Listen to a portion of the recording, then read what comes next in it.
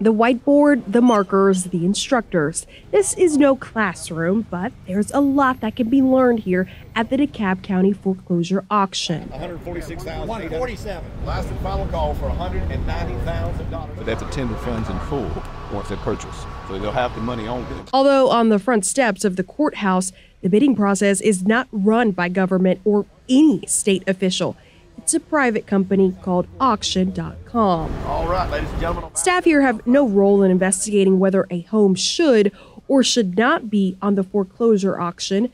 It works like this. If a homeowner repeatedly doesn't pay their mortgage loan, the loan will default, the debt will rise. And if the homeowner and bank don't agree on a repayment plan, the bank informs the foreclosure agency to put the property up for auction. 132, gotta be 3. 133. Yes. 10 homes were on the list this time, but in the months before, these homeowners say they had their properties on the whiteboard too. Here are their allegations. I lived in my home for 10 years and it was wrongfully taken from me. My home was stolen from me. Identity theft. I have asked for due process in DeKalb County, Georgia Superior Court. My house that has been paid for since 1979 was stolen from me. And my home of nearly 10 years was stolen from me by fraudulent foreclosure practices. They all tell us their cases are similar to Eric Clark's. We first introduced you to the father last fall.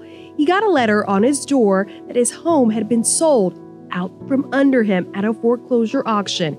He claimed in a police report that someone took out a fraudulent second loan on his home, forging his signature.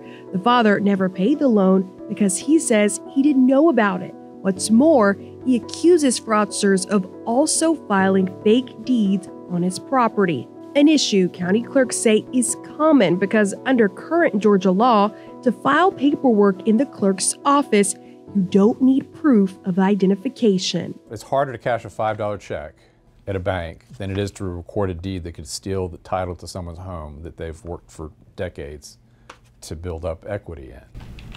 Attorney Rick Allenbeck fights cases of deed theft, wrongful foreclosures, fraudulent loans, the main ingredients in the recipe for real estate fraud. What makes it easy for them to be able to do the fraudulent loan? I mean, if I really wanted to, I could get your social security number and all your private information, have people who can get that. I mean, I wouldn't do it because it's illegal. It's illegal. The 30-year veteran of law argues property fraud leading to wrongful foreclosures is rampant in Georgia because it's a non-judicial state. The courts only get involved after a lawsuit is filed.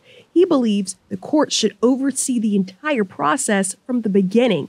For instance, if any bank or debtor wants to foreclose, they must go to court to prove why. Where there's some judicial supervision, it's inherently more fair. $145,000. While real estate lobbyists seek efficiency in property sales, attorneys like Allenbeck says slowing down the process with more safeguards and verification steps from the deed filing to loans could stop stolen homes. People have a lot of stuff getting thrown at them every day. How to get to work, how to get my kids fed or get them lunch. There's so much coming at people these days. But if it happens to you, then it's a life-altering event.